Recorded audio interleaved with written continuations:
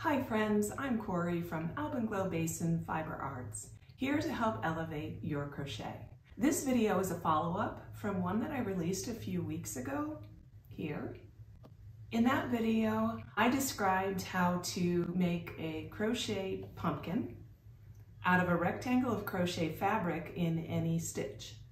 And I got a lot of good feedback from the video, as well as a few people who were asking if I had a pattern or a follow-up video specifically for my modified star stitch pumpkin, and that is these three here.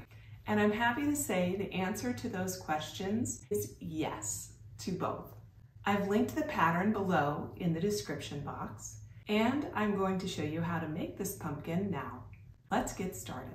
The materials that we'll need for this project are obviously yarn. We'll need some twine for the stem to wrap around the stem. We also will need something to use for the stem. I've been using these from the Dollar Tree, these little wood stems, a pair of scissors, and a yarn needle for weaving in the ends and also making the indentations with some yarn. And then a measuring tape, of course, always comes in handy. And for a crochet hook, today I'm going to be using a Furls crochet hook. It's a Laurel streamline hook. I just got it and I absolutely love it. I really like a wooden hook because they're just so lightweight. I will link this below in my caption in case you're interested in checking this out. Before we get started with the crochet portion of this tutorial, I wanted to talk a little bit about the construction of these pumpkins. You can see here that I've got them in 3 different sizes, and these two are rather lightweight. I've just filled them with the polyfill. This one I actually have filled with some weights to turn it into a doorstop. And to do that, I just picked out some rocks from my yard, but I actually here have a bag of stones that I bought from the Dollar Tree for $1.25. And you can use those when you're stuffing your pumpkin. You can put a handful of those right in the middle of the stuffing to provide you with some weight so that you can use your pumpkin as a doorstop or have it be a little more weighted down. Even if you make maybe a taller pumpkin and you don't want it to topple over, you can use some rocks in the bottom to weight it down. These are sized in 3 different sizes here. They're all, well, I don't know, pretty similar, but they're a little different, each of them. I was messing around with different stitch counts and row heights during the design process. There is a pattern available for this pumpkin, and in the pattern I described the math that you would need to do in order to custom size your pumpkin. But I also provide the instructions for 3 different sizes. A mini pumpkin that we're going to make today, what I'm calling a small pumpkin that's about a 5.5 inch diameter by about 4.5 inches tall, and then a larger pumpkin that is 8 inches in diameter by 5 inches tall. This is what our rectangle is going to look like for the mini pumpkin. You'll notice that the rows of the pumpkin, they actually wind up becoming the height of the pumpkin.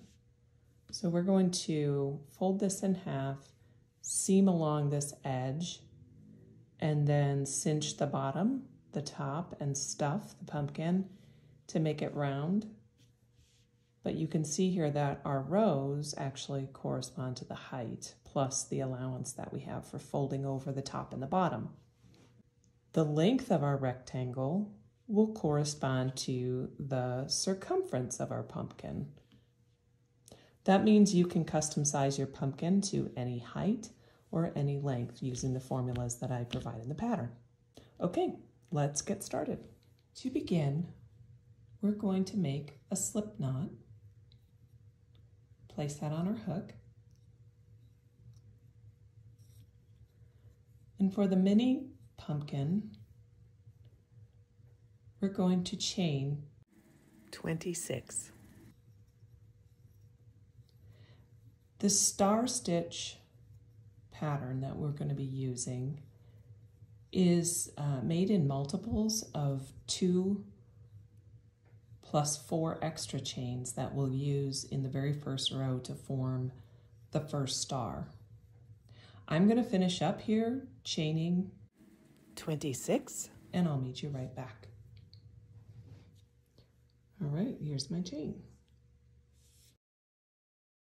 To start on the star stitch, we're going to pull up a loop from the 2nd, 3rd, 4th, 5th, and 6th chains from the hook. Okay, so we're not going to count the chain or the loop that's on our hook. We're going to count this as the first chain here, and then there's 2, 3, 4, 5, and 6. All right, so we'll start with number 2. So here's 1, here's 2. We're going to go into there, and we're just going to go into that back loop of the chain and pull up a loop on our hook for 2. And now we're going to move to the next one and do the same. The next one. Again, the next one. And we're looking for 6 loops on our hook. So there we go. Whoops. The last one here. So now we have 1, 2, 3, 4, 5, 6 loops on our hook. And we want to pull up a little slack in this last loop because we're going to work right back into that as a spike in our next stitch. And so we want to have that be a little bit loose, yarn over, and I grab with my fingers here to pull down so that you can slide your loop through all 6 loops on your hook. And then we're going to close the stitch with a chain 1. And there is our first star.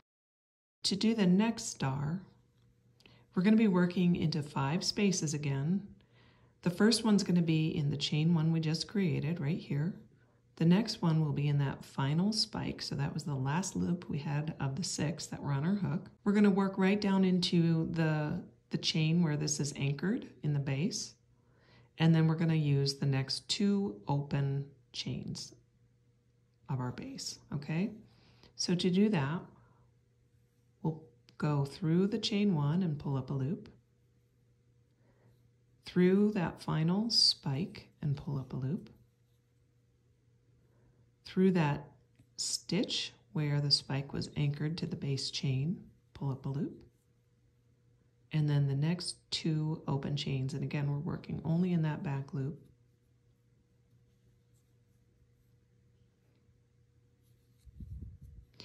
And that gives us 1, 2, 3, 4, 5, 6 chains on our hook. Again, we want to pull that up a little bit so we have some room to get into that spike on our next stitch. Pull through, chain over, or chain 1. And there we go, we have 2. And we'll just keep working in this same manner through the chain 1, pull up a loop, through the final spike, pull up a loop, through the stitch where we're anchored, pull up a loop, and then through the next 2 open stitches. 1, 2, and there we go. We've got 6 loops on our hook again. We'll pull through. Chain 1 to close it off. Okay, so we're going to keep working across our chain all the way to the other end, and I will meet you back when we are down to the last 2 chains on our initial chain 26. Okay, I'm down to my final star stitch of the chain row. You can see I have my 2 open chains here that I'm working into, yarning over, pulling up a loop, and into the last chain of the base row, yarning over, pulling up a loop, chaining 1 to complete the final star. But we want our edges to be nice and straight, and you can see here that it kind of angles in on this edge. So we're going to add a half star at the end here just to finish off and make a nice straight edge. To do that, we're going to start like we do with our regular star stitch. We're going to go right in through the chain, yarn over, pull up a loop, and then we're going to skip that final spike of the star, and we're just going to go right down into that final chain, yarn over, pull up a loop. That gives us 3 loops on our hook, yarn over, pull through all 3, and that creates what I call a half star. And then to turn and start the next row, we're just going to chain 1 and turn. Okay, we've completed row 1 and now we're ready to start row 2. The way we're going to do row 2 is we're going to place 2 half double crochets in each eye of each of the stars across. So these are all the eyes. It's basically the chain 1 space that we created at the top of each star. And so we're going to create 2 half double crochets in each eye of each star across, like so. To make a half double crochet, we yarn over our hook, insert into the eye, pull up a loop, yarn over, and pull through all 3 loops on our hook. That's it. We're just going to repeat that process twice in each eye of each star across. I'll meet you back here at the end of the row in order to show you how to finish row 2. I'm down to my last eye of my last star stitch, and I'm going to place those 2 half double crochets into that eye, like so. And now, to finish off this row, we're going to place a slip stitch under both loops through the top of that star stitch there at the end of the row. And to do that, we yarn over, pull up a loop, and pull through everything. And that completes row 2. For row 3, we're going to turn our work. And now we're back on the right side of the fabric, and you can see our stars from rows 1 and 2. And this is a 2-row repeat. The first row obviously is a little bit different because we were working into the main chain that we were starting with. So row 2, which you just saw, will be the same all the way through the project. And now row 3 will be the star stitch row that we make for the rest of the project. To start row 3, we're going to start by chaining 3. 1, 2, and 3. And at this point, we're going to work into this chain 3 to start our first star. It's a little bit like how we started the first chain, but it is a little bit different, and I want to explain it to you. In the pattern, I refer to this as the beginning star stitch or the beginning cluster.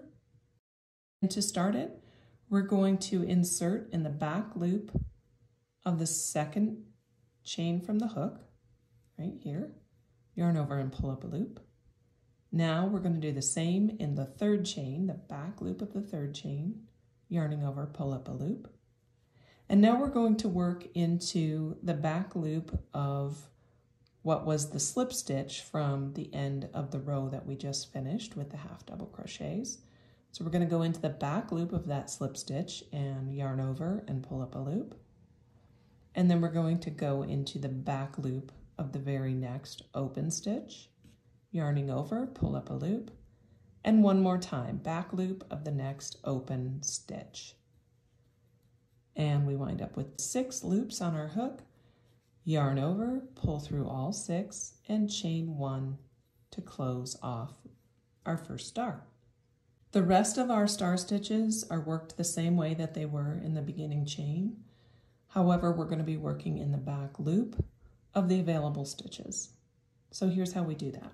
We're going to insert into the eye, yarn over, and pull up a loop into that final spike, yarn over, pull up a loop, into the back loop of that last stitch that we worked on the previous star, yarn over, pull up a loop, and now we're going to work into the back loop of the next available stitch, yarn over, pull up a loop, and one more time, the back loop of the next available stitch, yarn over, pull up a loop. There's 6, yarn over, pull through all 6, chain 1 to close.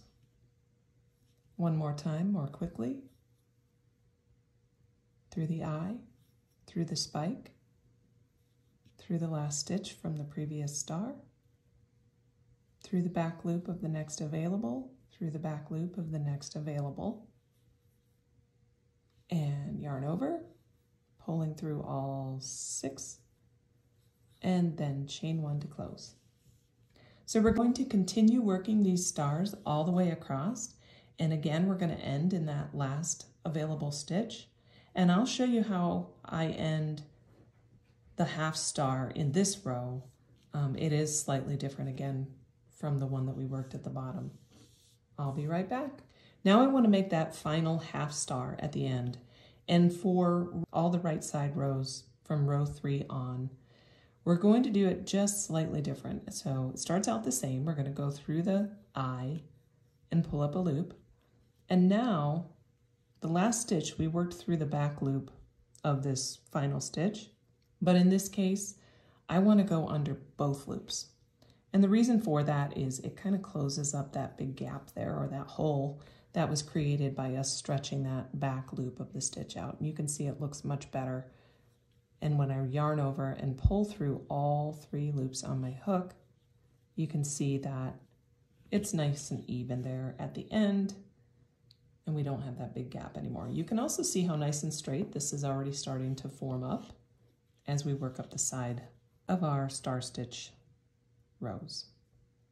Okay, row number 4 is going to require a chain 1, turn, and we're back to our half double crochet row, where we're going to work 2 half double crochets in each of the eye stitches across.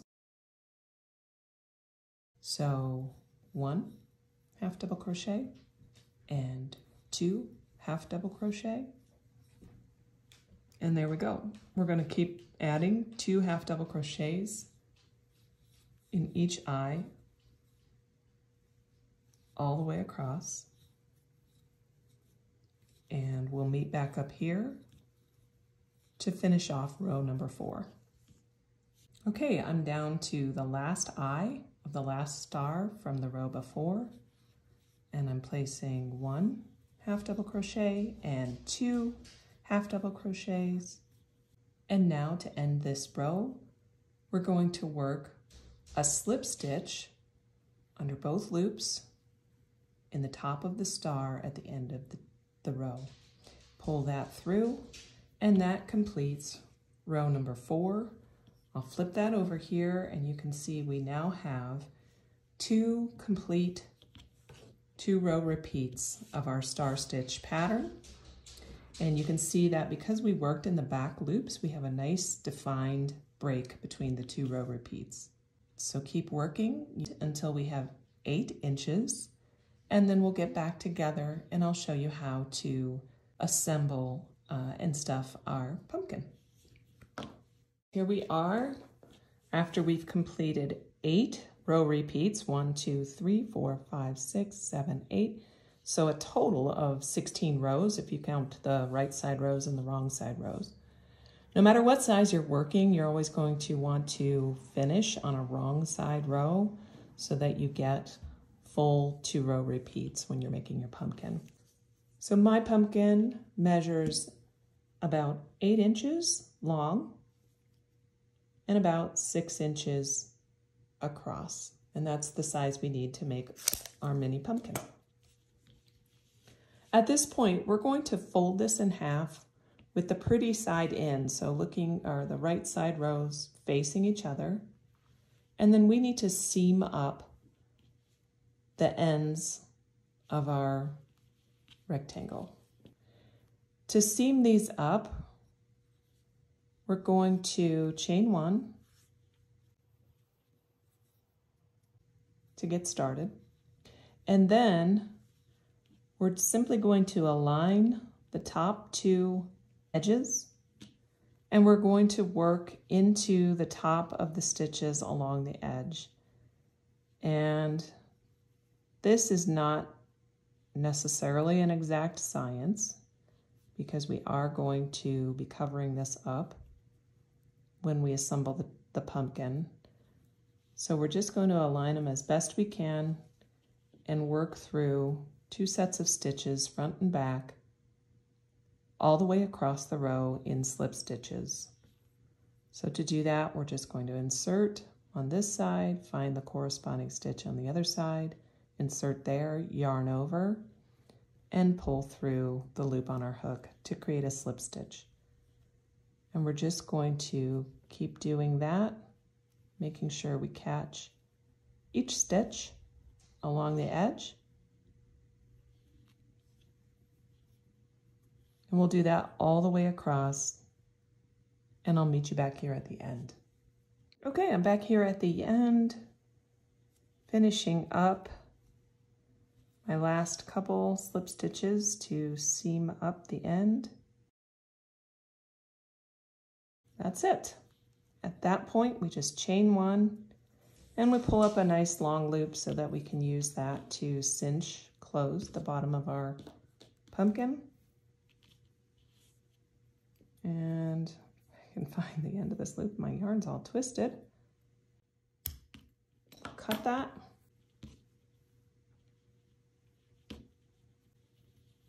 Cinch that up a little bit. And now you can see we have our wrong side facing, we've got our nice seam here, and we've got this long tail that we're going to thread onto a yarn needle.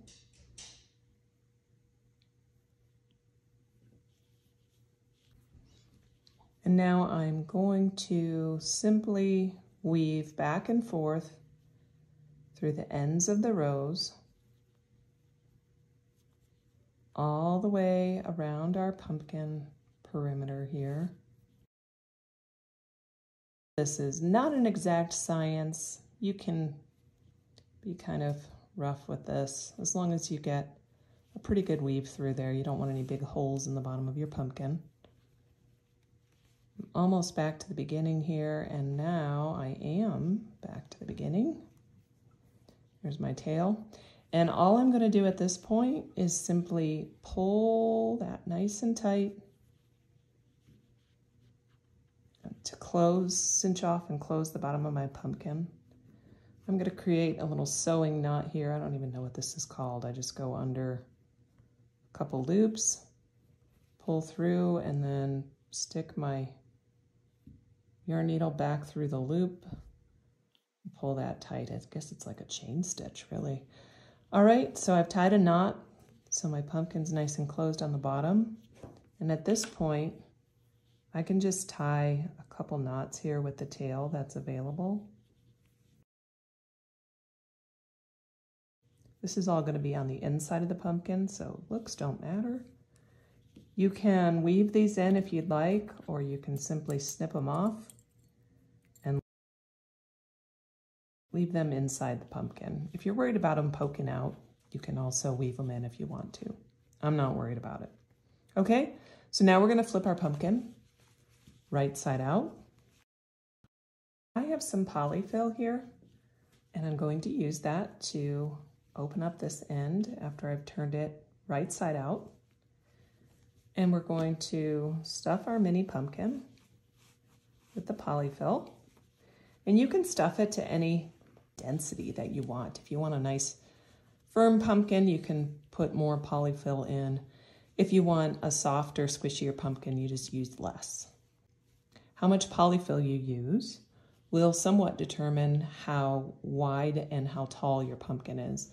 So I think I'm going to put a little bit more polyfill in mine. Before I do that, I did want to tell you that if you wanted to weight this down, you basically just make a little hole in the center of your polyfill, like this.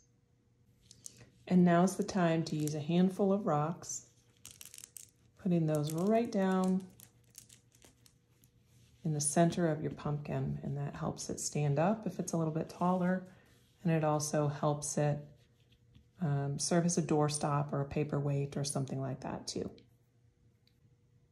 Okay, I've grabbed a little extra polyfill here, and I wanted to mention that polyfill can be very expensive at the craft store. One cheap way around that oftentimes is to buy a pillow from Walmart or a Dollar Tree or something, or if you have an old stuffed animal that you no longer want or need, you can pull the stuffing out of either those pillows or one of your stuffed animals, and then you can use that instead, and sometimes you can get that for free. So I'm going for about a 4-inch pumpkin, putting that on my measuring tape here. It looks like I'm just under that, and by the time I squash it down, it'll push out to about 4 inches. So you can do that to determine, if you're looking for a specific size, to determine how much polyfill you need to add to your pumpkin. At this point, take another length of yarn on my yarn needle and do the same as I did on the other side, weaving in and out of my stitches, making sure I go all the way around.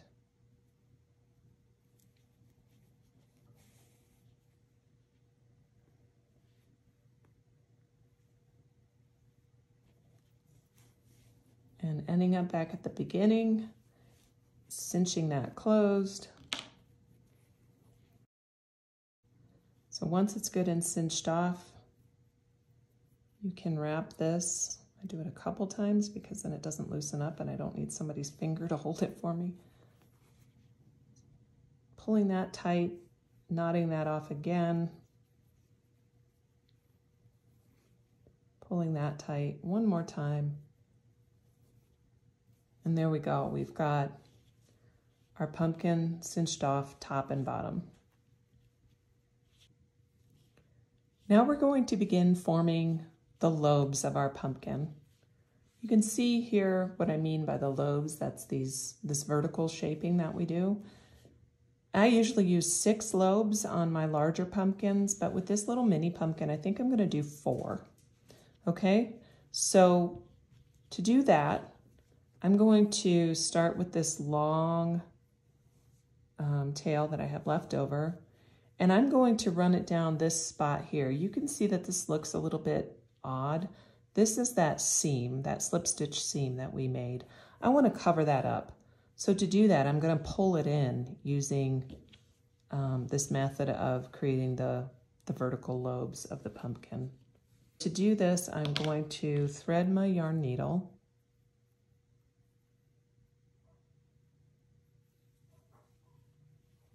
And I'm going to come down here to the bottom of the pumpkin and stab my needle in here and go under a couple loops to anchor it there. And then I'm going to give it a pull to create that first lobe. And then while I hold it down here, I'm going to go under a couple more loops and create a little sewing knot here by going back through the loop I just made. I'll tighten it up. Now it'll be held there well enough for me to do that one more time and secure it again.